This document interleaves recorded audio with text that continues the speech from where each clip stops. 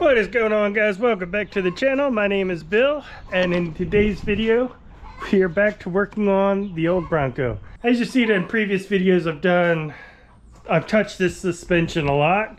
We did the upper control arms, we did a four-wheel parts lift, 2-inch spacer lift. Went from that to doing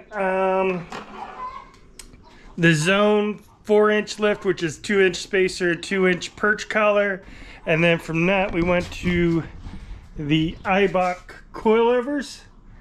And so we've done all that. The only thing we've changed for geometry is the upper control arms, where we have these BDS upper control arms.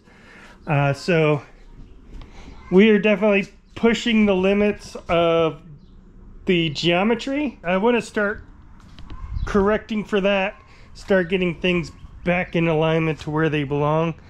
And one of the first things is the track bar. If you take a look, that should be a bit flatter across, but the axle's staying exactly where it was, but we've added 4 inches of lift, so we've lifted this side up of this track bar, which has pulled the entire axle to the left some at static. So we just did the measurements and we're at about a 1/2 inch shifted to the left off center, but it is definitely shifted over that way a bit, and so we need to shift it back this way.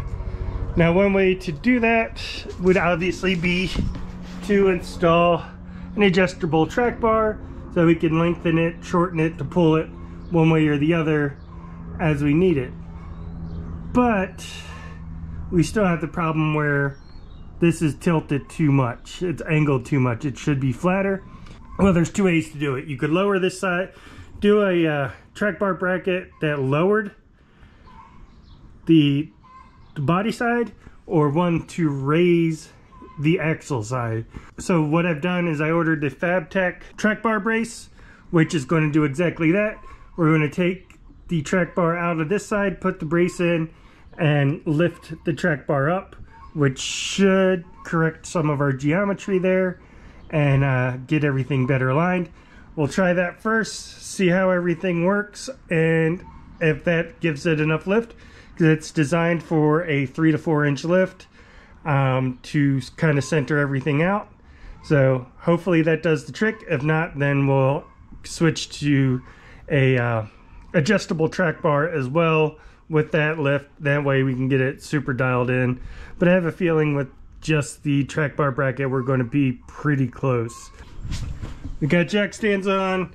Ideally we'd have tires off in case we need to come down further. I think we'll be all right. Famous last words. We'll see. I have another jack if I need to go jack up the other side or something. But yeah, to disconnect the track bar, it's pretty simple. There's just one bolt, or 24mm bolt right here. The nut is on the other side. It's already held in place. That just comes out. Let me lift that up. Like I said, the nut was, there's a bracket that holds the nut in place, so you don't need to put a wrench or anything on that. But basically that's all we're doing. We're going to put the track bar bracket in here, which is going to lift that up.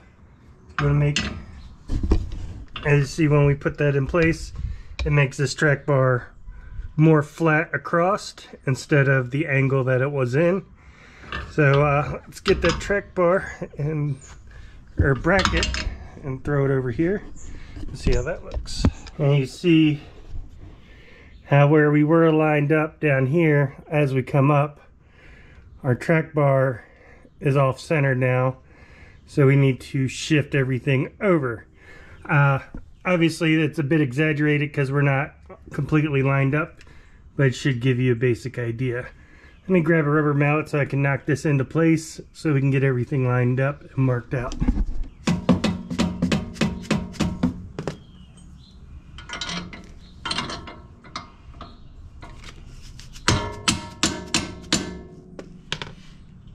This bracket It's just got the one bolt holding on it, so it could potentially tweak this way and that. So that's what this arm over here is for, and there's 2 holes here.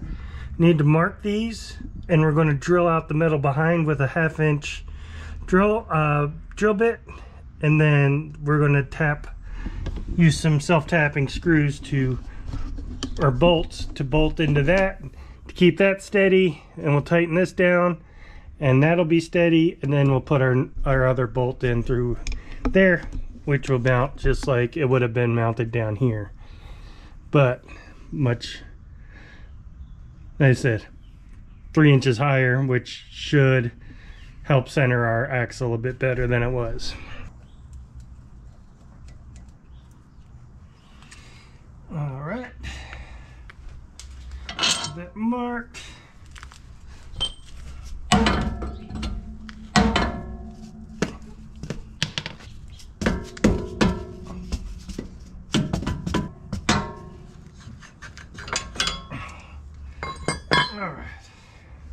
Well, I never bit the tip off of a step bit before,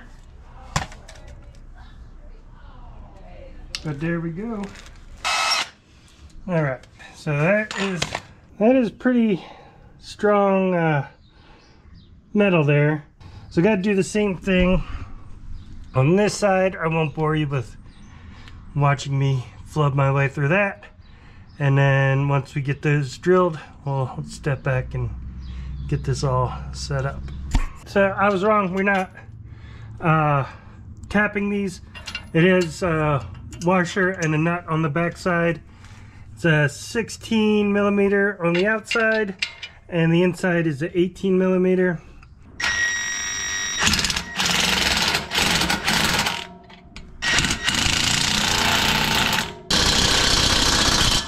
Yeah, so this and this one get torqued to 65 foot-pounds.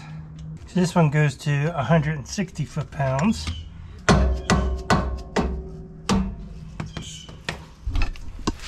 All right. So our bar is almost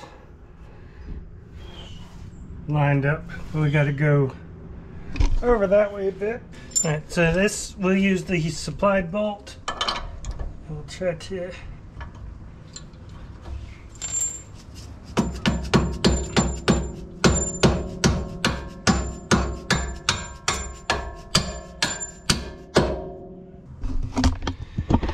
now, one issue here is this brake line is right where that bolt is going. So I'm going to take this, looks to be a 10 millimeter, I'm going to take that out, see if we can't get that out of the way until we get this bolt on and see if it goes back. I just don't want that line, which I guess they're both on the same plane, so it wouldn't really vibrate against each other, but I don't like that being completely up against the brake line. So I'm going to loosen this, get that bolt on, and then we'll see. Alright, actually that nut, that is going to fit right over there. So the nut's going to be fine, and it's going to be sitting right on that isolator. Like I said, they're all part of the same unit, so they shouldn't be twisting and moving from each other. So I think we'll be all right there. I just need to find a wrench that'll fit on there so I can finish tightening this down. All right, yeah, now that that's pulled tight, that sits under there fine. It's pretty tight fit, but it's not rubbing, so that's fine. I just got to get that, make sure this lines back up, which it does. All right, so I was concerned. I didn't think that was going to work, but apparently it does. Torque this bad boy to 170. So let me get this tightened down, we'll get this torqued down, and we'll get everything set on the ground and see how it looks. Well, I was editing videos and I realized I had never finished this video off. But we got the everything back down, and actually we shifted the other way just a little bit, not quite as far as we were. So yeah, an adjustable track bar is probably in the future.